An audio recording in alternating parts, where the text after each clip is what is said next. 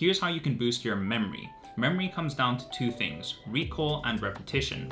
Repetition is quite simple. The more times you see something, the more times you think about it, study it, read it, talk about it out loud, the better you're going to remember it. And then recall is about actively trying to remember that information from your brain. You don't want to be reading it passively from a set of notes that you've already written. You want to really quiz yourself and test yourself to see if you've remembered what you've read before. And then doing those two things often and intentionally is going to help you boost your memory.